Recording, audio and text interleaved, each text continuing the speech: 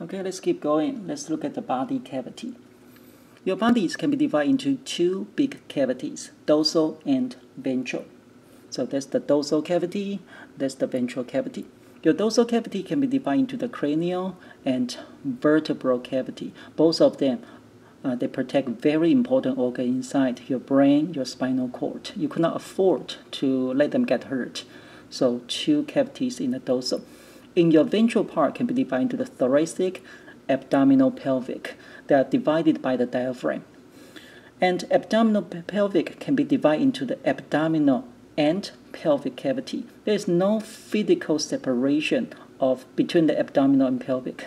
So you have to look at the pelvic bone. So this very low area, that's the pelvic cavity. All the other are abdominal.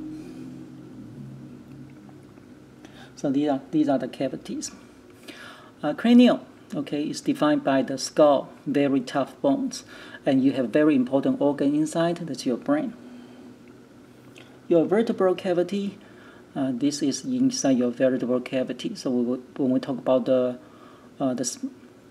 bones, we'll talk about this. This is called the foramen. So every hole in anatomy is called the foramen, and that's the vertebral cavity. They protect the spinal cord. Now we are in the ventral cavity. So ventral cavity can be divided into the thoracic and abdominal pelvic. Abdominal pelvic, we talk about it, can be divided into the abdominal and the pelvic cavity. Now let's look at the thoracic. Thoracic cavity, inside you have the lungs and the heart.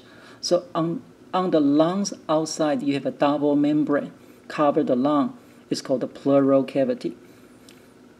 And you have a double membrane cover the heart called the pericardial cavity. So inside the thoracic cavity, you have the pleural cavity. You have two lungs, so actually you have two pleural cavities.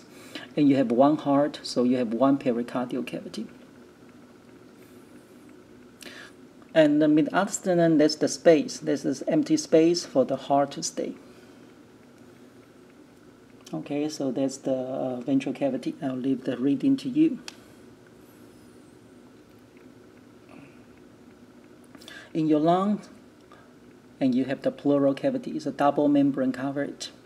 It's a double membrane structure. So think about your lung. It's like your fist, and you squeeze your fist into the balloon. Now this balloon becomes a double membrane. One cover your fist, one cover the outside, and this is your pleural cavity. So you have one layer touch the lung, the other layer touch the outside. And the one touch the lung is called the visceral layer. And the one touch the outside called parental layer. So you have two layers. It's created by the serous membrane. Serous membrane is the membrane with liquid. So the liquid is like you put the water into two glasses. So it's very difficult to separate those two glasses if you add one drop of water. So the serous membrane is serves the function. This water will glue the lung to the visceral layer, and the parental layer touch the ribs. So when you breathe, you extend the ribs, and you automatically pull the pleural cavity out, and you will pull the lung out. So your lung is actually a plastic bag. The breathing function is the pump is not the lung. The pump is the muscles, the diaphragm and intercostal muscle, the muscles between your ribs. So we talk about the pleural cavity, double membrane. You have two lungs, so you have two. Now let's look at the pericardium. You only have one heart, so you only have one pericardial cavity, and still two layers. The one touch the heart called the visceral pericardium, and the one touch the outside called parental pericardium. Still a double membrane, a serous membrane cavity. And this slide shows you those double membrane structure. There's a very small space between them. In the heart, when we talk about the heart edema, is not water accumulate inside the heart. Inside the heart, you have blood.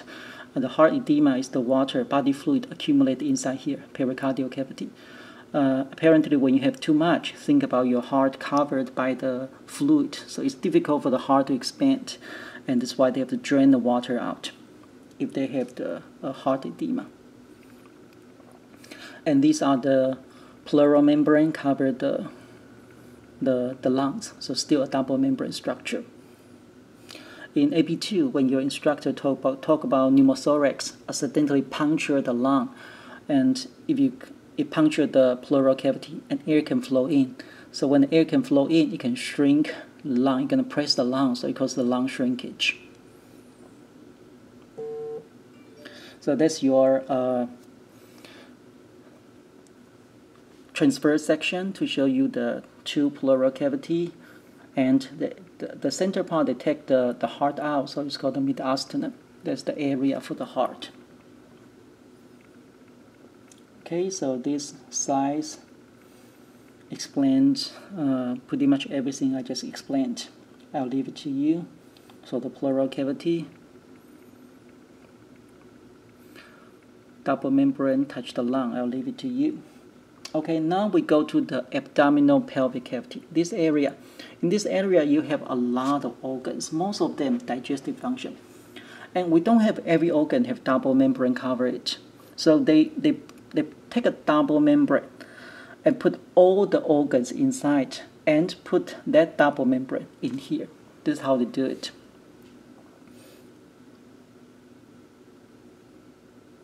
So this shows you all the organ there.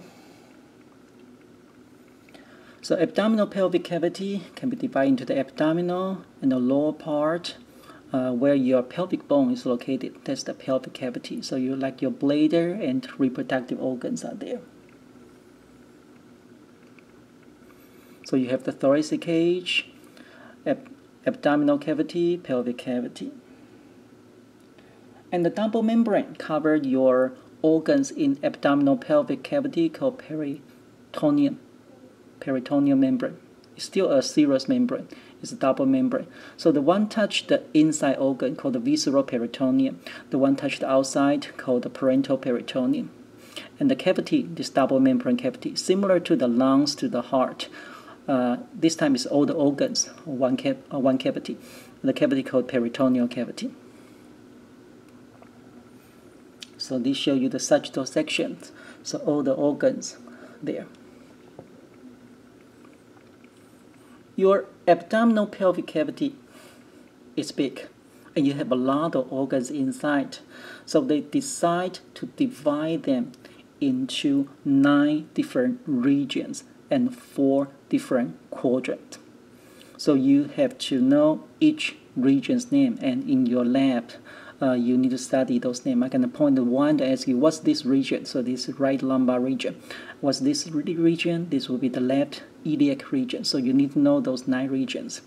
Or I can give you an organ like your bladder is in what region? It's in the hypogastric region. So you need to know those big organs and what region they're located. So you can divide them into 9 different regions, and each one has a name. But for some organs that are too big, like your liver covers more than 1 region. So it's better to use a bigger section, and we call them quadrants. So we divide them into 4 different quadrants. Like if I ask you, your liver, most of it is in what quadrants? So it actually covers more than 1, but most of it is stay in the right upper quadrant, RUQ. Sometimes I have students say upper right. That's not correct. You have to spell it correctly. Right upper. I memorize it as R goes before U, so right upper quadrants. So I can give you an organ, ask you what is in what quadrant. Your appendix is in what quadrant? It's in your right lower quadrants. So you have 4 quadrants, 9 regions. And this part, they go hand in hand with your lab. So you need to know those big terminology. Like your wrist. What's the official name of your wrist? Well, we call it carpal, right? So you have the carpal tunnel syndrome. This here.